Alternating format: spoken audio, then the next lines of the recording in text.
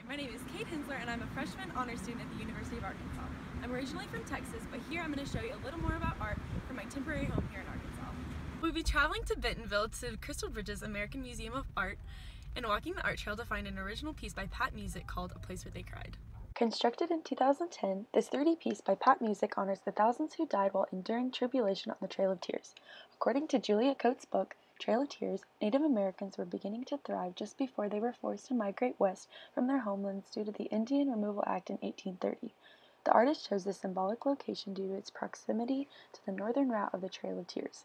She appropriately named it A Place Where They Cried to uplift the name given to this location by the Cherokee Indians. Pat Musick obtained her Master's of Art at Cornell University and tied it to her home after she began teaching at the University of Arkansas. In the natural state, Musick prospered, continuing as an environmental artist. She left sculpture work behind as she traveled, leaving Arkansas birdsongs at the Washington County Regional Hospital and Mesa at the University of Arkansas. In each of her installations, Musick beautifully intertwines nature with art, giving a natural feel to each piece. A Place Where They Cried is a pure creation framed by the sights and sounds of nature, a living art. Using native sandstone, Musick erected 34 monoliths to resemble human figures journeying across a stream, a symbolic expression for a human tragedy. The arrangement of these pieces stand out as being organically yet intentionally placed. There is a linear aspect to the piece which creates a processional across the stream until the piece resumes on the adjacent bank. The varying heights of these upright pieces in their linear arrangement resemble the men, women, and children alike that traveled together, fleeing control. Varying color, shape, and texture bring diversity to each individual portion of the installation. Nestled within the trail system, A Place Where They Cried beautifully encapsulates nature within its pieces, but is magnified when viewed amongst the full composition with the woods and stream. Each piece is harmonious in color when equated with the surrounding nature, varying in shades of gray to green. The overall shape of the installment creates a balance across the plane, unifying the group as one culture of people forced into mass expulsion. However, the assorted rectangular shapes and varying jagged or worn textures suggest the differences each person brought to their new home, whether it was their few belongings or the lack of their loved ones they may have lost along the way. The installation perfectly encapsulates Marxism, the methodology characterized by Karl Marx, the philosopher and social scientist from Germany.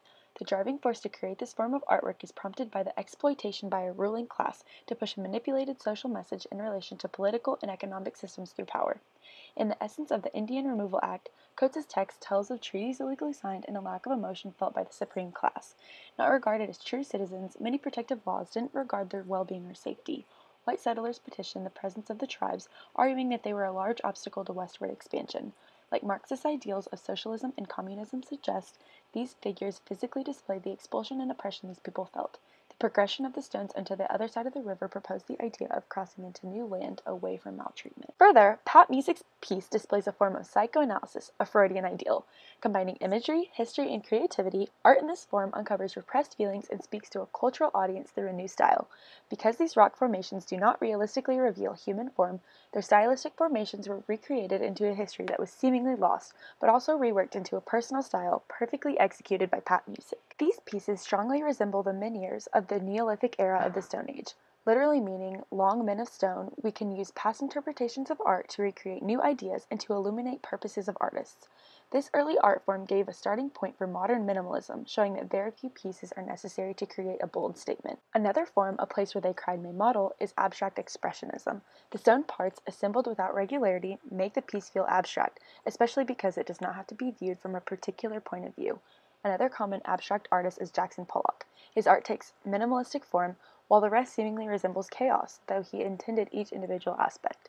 Though the stone formations don't have a pattern, Musick's intentional pieces are cohesive and follow a mindset and purpose. Lastly, more common to Pat Musick's art, she encompasses environmentalism in her work. Acclaimed as an environmental artist, Musick created A Place Where They Cried to highlight the pure, natural aspects of her local surroundings, only by supplementing it with a slightly unnatural set of upright rocks. The mossy green colorations are similar to that of the earthy tones of the trees, but the rocks stand out in their stiff, brute character. Her other local pieces utilize stone and wooden aspects that give Pat Musick a distinct environmental flair to her work. I chose this piece because it wasn't confined to the normal standard of a museum piece within walls, but instead public for everyone to enjoy. It may also go unnoticed, as A Place Where They Cried occurs on the northernmost point of Crystal Bridges art expanse. The many perspectives one can take when viewing this piece creates a dynamic and aesthetically pleasing piece of art, which leaves interpretation up to each individual viewer. The physical three-dimensional makeup of the piece allows for interaction and depth that a simple painting cannot convey nor tell within its strokes. One can put themselves in the Native American's place, standing amongst the stones, almost experiencing the oppression.